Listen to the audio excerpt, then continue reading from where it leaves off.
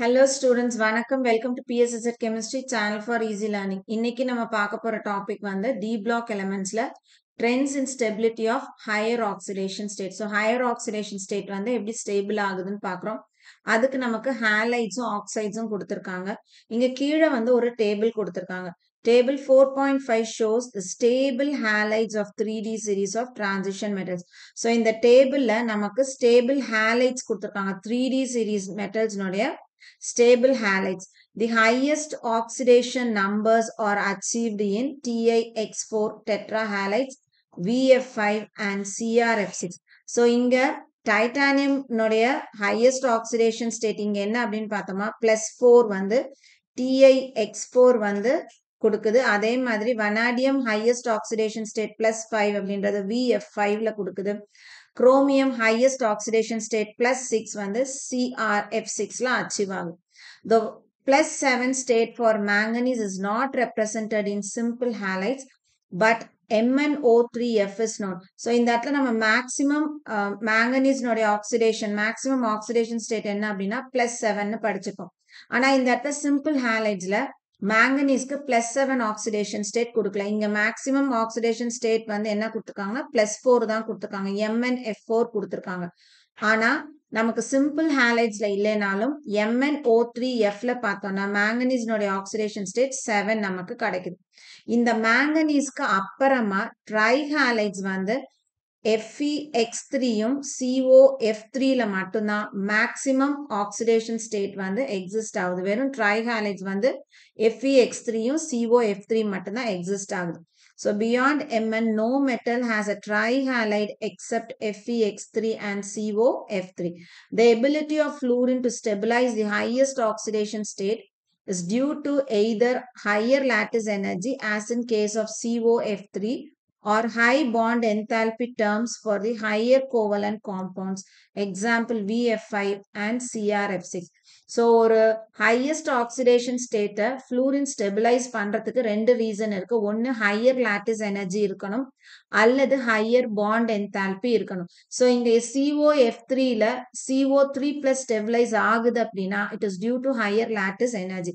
அதே மாதிரி VF5ல V5 vanadiumக்கு வந்து +5 oxidation stateம் CrF6ல Crக்கு +6 oxidation state எதனால வருது அப்படின்னா higher bond enthalpyனால.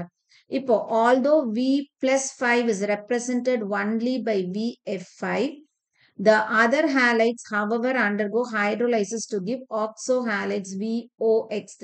So VF5ல oxidation number of vanadium +5 இருந்தாலும் மற்ற halides எல்லாம் என்ன ஆகும்னா hydrolysis undergo ஆகி VOX3 அப்படின்ற oxohalides நமக்கு கொடுக்குது. Another feature of fluorides is their instability in lower oxidation state. So இன்னொரு முக்கியமான feature என்ன அப்படின்னு பார்த்தோம்னா fluorides வந்து lower oxidation stateல unstable இருக்குது. ஸ்டேபிளா இருக்காது. So unstable compounds தான் நமக்கு கொடுக்குது.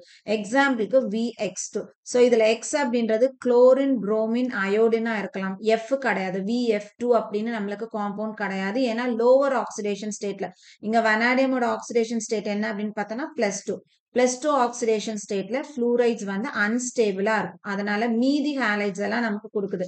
VCl2 இருக்கு, VBr2 இருக்கு, VI2 நமக்கு கொடுக்குது. அதே மாதிரி and the same applies to CUX. இதே மாதிரி எதுக்கும் நம்ம அப்ளை பண்ணலாம் அப்படின்னா CUX. So இதுல X அப்படின்றது குளோரின் புரோமின் அயோடினா இருக்கலாம். F இருக்க முடியாது. ஏன்னா CUக்கு இந்த இடத்துல காப்பருக்கு ஆக்சிடேஷன் நம்பர் என்ன வரும்னா +1 வரும். So அப்போ fluorine வந்து +1 oxidation state வந்து இன்ஸ்டேபிளா இருக்கிறதுனால ஸ்டெபிலிட்டி குறைவா இருக்கிறதுனால CUF அப்படின்னு நமக்கு காம்பவுண்ட் கிடையாது. On the other hand, Cu2 plus halides are known except the iodide. இப்ப இந்த இடத்துல CuX2 இருக்கு. இதுல வந்து இந்த காப்பர்னுடைய ஆக்சிடேஷன் நம்பர் +2. இதுல நம்மளுக்கு இந்த X அப்படின்றது குளோரின் புரோமின் fluorine இருக்கலாம். ஆனா என்ன கிடையாது அப்படின்னா அயோடின் ஹாலைட்ஸ் வந்து இங்க ஃபார்ம் ஆகாது. ஏன் அப்படின்னு பார்த்தோம்னா Cu2+ வந்து I- I2 ஆக்சிடைஸ் பண்ணும். ஸோ நமக்கு அயோடைடு கிடையாது. இந்த இடத்த நம்ம எழுதும் போது CuI2 நம்மளுக்கு கிடையாது. சரியா? அடுத்தது பார்த்தோம் அப்படின்னா இந்த இடத்துல அதை கொடுத்துருக்காங்க. Cu2 plus என்ன பண்ணுது அப்படின்னா I minus அயோடைட Cu2 I2ஆ மாத்துது. பிளஸ் அயோடுனா இது வெளியில போகுது. அயோடைட் அயோடுனா வெளியில போயிடுது. ஸோ என்ன பண்ணுது Cu2 plus அயோடைட ஆக்சிடைஸ் பண்ணுது. ஆக்சிடைஸ்னா increase in oxidation number. Oxidation கொடுக்குது. இதனுடைய சார்ஜ் -1 இங்க அயோடின் வரும்போது 0.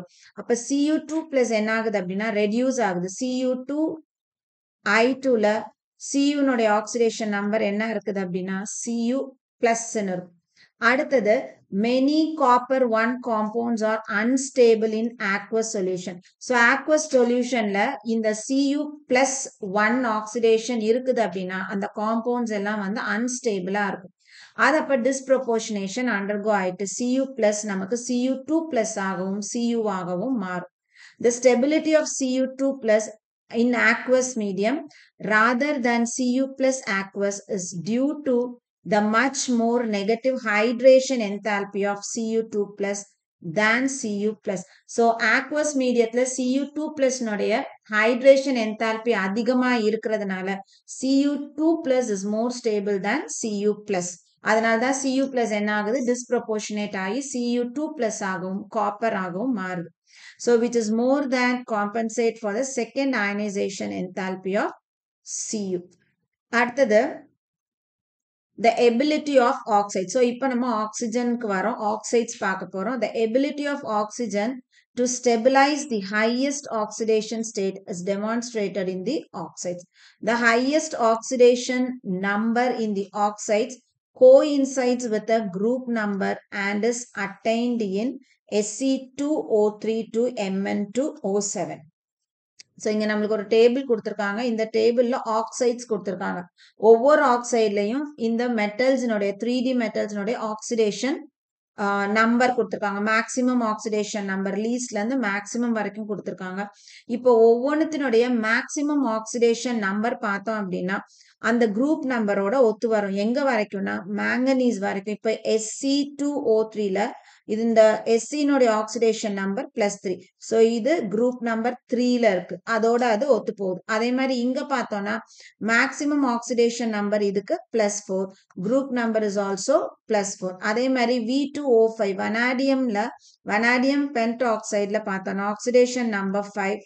ஸோ குரூப் நம்பரும் 5. இங்க CrO3ல ஆக்சிடேஷன் நம்பர் +6, குரூப் நம்பரும் 6.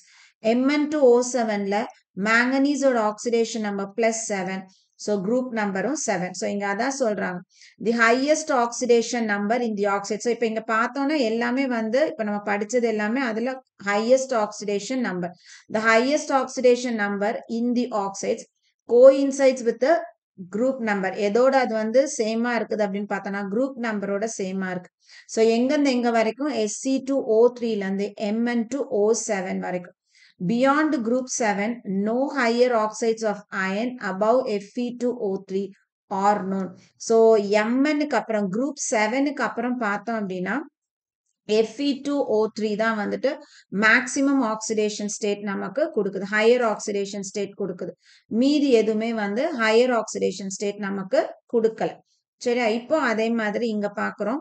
இதுல வந்துட்டு அயன் வந்து higher oxidations of iron above Fe2O3. அயனுக்கு இதுக்கு மேல ஆக்சிடேஷன் நம்பர் நம்மளுக்கு கிடைக்கல. ஆனா ஃபெரேட்ஸ் வந்து நம்மளுக்கு இருக்குது. FeO42-. இதுல அயனினுடைய ஆக்சிடேஷன் நம்பர் பார்த்தோம்னா +6. ஆனா இது எங்க ஃபார்ம் ஆகும் அப்படின்னா அல்கலைட் மீடியம்ல மட்டும்தான் ஃபார்ம் ஆகும். அப்படியே ஃபார்ம் ஆனாலும் இது மறுபடியும் நம்மளுக்கு என்னவா டீகம்போஸ் ஆகுது Fe2O3 ஆகவும் ஆக்சிஜன் ஆகவும் டீகம்போஸ் ஆகுது. அப்போ இந்த குரூப் 7க்கு அப்புறம் பார்த்தோம்னா இந்த அயன் வந்து Fe2O3 மேக்சிமம் ஆக்சிடேஷன் நம்பர் +3ல இருக்கு. இந்த +3க்கு அப்புறமா ஹையர் ஆக்சிடேஷன் ஸ்டேட் நம்மளுக்கு எக்ஸிஸ்ட் ஆகல. ஆனா அல்கலைன் மீடியத்துல அயன் +6 ஆக்சிடேஷன் ஸ்டேட்டோட நம்மளுக்கு கிடைக்கும். ஆனா அது உடனே வந்து Fe2O3 ஆகவும் ஆக்சிஜன் ஆகவும் டீகம்போஸ் ஆகுது. பிசைட்ஸ் தி oxides oxocations also stabilize. So oxides தவிர்த்து oxocationsம் இருக்கு. V+5. So vanadium +5 பார்த்தோம் அப்படின்னா VO2+ல vanadium நோடைய ஆக்சிடேஷன் நம்பர் வந்து +5 மேக்சிமம் ஆக்சிடேஷன் ஸ்டேட் கொடுக்குது. அதே மாதிரி VO2 பிளஸ்ல பார்த்தோம்னா vanadium plus 4 oxidation state exist ஆகும். அதே மாதிரி TiO2 பிளஸ்ல titanium plus 4 oxidation state நமக்கு கொடுக்குது. The ability of oxygen to stabilize these high oxidation state exceeds that of fluorine. So fluorine compare பண்ணும்போது higher oxidation state stabilize பண்றது எது அப்படின்னு பார்த்தோம்னா oxygen. Thus the highest manganese fluoride is MnF4. நம்ம வந்து அங்க பார்த்த manganeseக்கு வந்து highest oxidation state எது கொடுக்குதுன்னா MnF4 simple halides-ல. So இங்க வந்து இதனோட oxidation state +4, whereas the highest oxide in Mn is Mn2O7. இந்த Mn2O7ல oxidation state எவ்வளவு அப்படின்னு பார்த்தோம்னா +7. அப்ப fluorine கம்பேர் பண்ணும்போது ஆக்சிஜன் வந்து ஆக்சைட்ல கொடுக்கும்போது metal ions highly ஸ்டேபிளா மாத்துது. The ability of oxygen to form multiple bonds to metals explains its superiority. எதனால அப்படின்னு பார்த்தோம்னா ஆக்சிஜன் வந்து மெட்டல் கூட மல்டிபிள் பாண்ட்ஸ் வந்து ஃபார்ம் பண்ணும். அதனால தான் இந்த எக்ஸ்ட்ரா ஸ்டெபிலிட்டி நமக்கு கிடைக்குது. இந்த covalent oxide Mn2O7, each manganese is tetrahedrally surrounded by oxygens including MnO-Mn bridge. So Mn2O7ல பார்த்தோம் அப்படின்னா இப்படி இருக்கும் Mn. So ஒரு ஆக்சிஜன் வந்து 2 Mn-ஐயும் பிரிட்ஜ் பண்ணும். மீதி இருக்கக்கூடியதுல பார்த்தோம் அப்படின்னா நமக்கு இந்த மாதிரி ஆக்சிஜன் டபுள் பாண்டட் ஆக்சிஜனா நமக்கு கிடைக்கும். So Mn வந்து டெட்ராஹீட்ரலா என்ன இருக்கு surrounded by oxygen. அதுல ஒரு ஆக்சிஜன் வந்து 2 Mn-க்கு நடுவுல bridge form பண்ணுது. The tetrahedral MO4N- ions is also known. So இந்த இடத்துல M-க்கு பதிலா vanadium இருக்கலாம், chromium இருக்கலாம், manganese இருக்கலாம். So manganese 5 oxidation stateல இருக்கலாம், manganese 6 oxidation state, manganese 7 oxidation state with a formula MO4N- ion நமக்கு கிடைக்குது. ஸோ இதுவுமே எல்லாமே வந்து டெட்ராஹீட்ரல் காம்பவுண்ட்ஸ் தான். ஸோ இதுதான் கம்ப்ளீட்டா வந்து நமக்கு இந்த trends in stability of higher oxidation state. So இந்த வீடியோ கண்டிப்பா உங்களுக்கு யூஸ்ஃபுல்லான வீடியோவா இருந்திருக்கும்னு நினைக்கிறேன். வீடியோ பிடிச்சிருக்கு அப்படின்னா லைக் பண்ணுங்க, கமெண்ட் பண்ணுங்க, ஷேர் பண்ணுங்க, மறக்காம சேனலை சப்ஸ்கிரைப் பண்ணுங்க. தேங்க்யூ.